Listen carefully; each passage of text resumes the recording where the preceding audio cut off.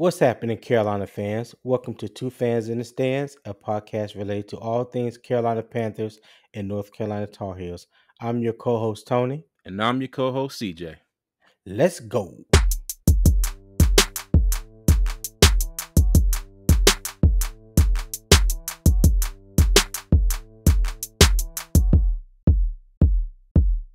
What's good, Panther Nation? This is CJ with Two Fans in the Stands, coming at you with a quick preview of the Carolina Panthers versus the New Orleans Saints.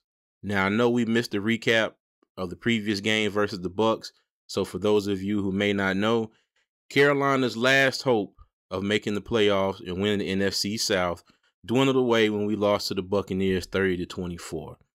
So, how does that pertain to this week's game versus the Saints? When you think about it, what does Carolina have to play for this week?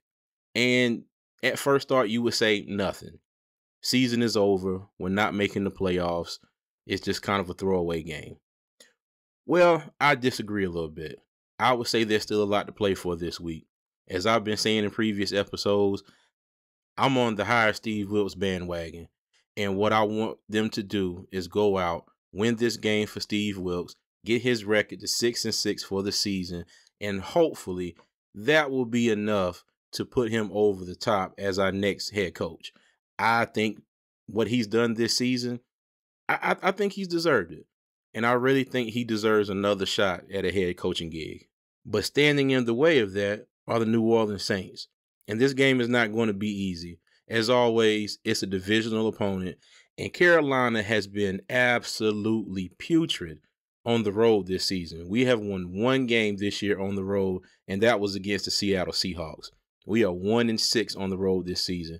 So going down to New Orleans, playing in the Superdome, is not going to be easy.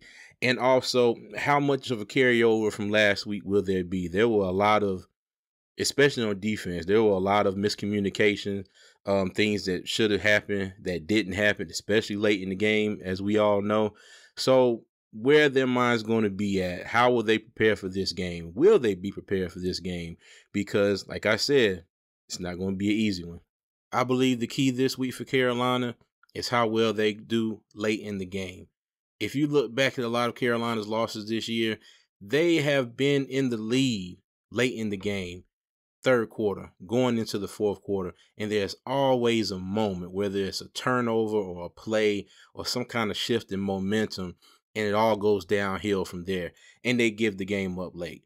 So can Carolina snap back this week? Can they get up on the Saints, and can they hold it?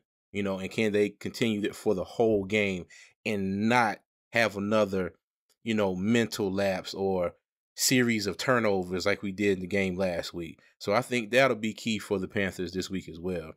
But the Carolina that we all know and love and have been accustomed to late in the season, power football, Sam Darnold managing the game, defense making plays when they should, I think Carolina's got a shot at it. But if they don't do that, it's not going to be a pretty day for us down in the Big Easy. And that's it, Panther Nation, our last preview of the 2022-23 season. You can catch the game this Sunday, January 8th at 1 o'clock Eastern Standard Time on Fox. Catch us after the game for our last recap of the season. And as always, Panther Nation, hire Steve Wilks and keep pounding.